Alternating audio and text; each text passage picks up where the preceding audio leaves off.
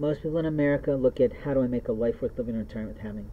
When we're putting ourselves into new programs, we expect the people above us in leadership of these network marketing organizations, these affiliate marketing organizations, to help us to do what we need to do. And openly, some of what you were promoting was so confusing, I couldn't tell what to do. At the same time, I'm thinking, as my leader, you ought to spend the time to teach me how to do this correctly. But instead, what I did was reorganize you. I helped you to sell it a little better than you had been selling it, is true.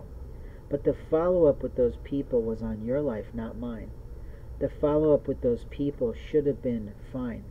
The problem was that we had people in the room who couldn't afford the program and couldn't even afford to sell it because they weren't skilled enough in talking about themselves.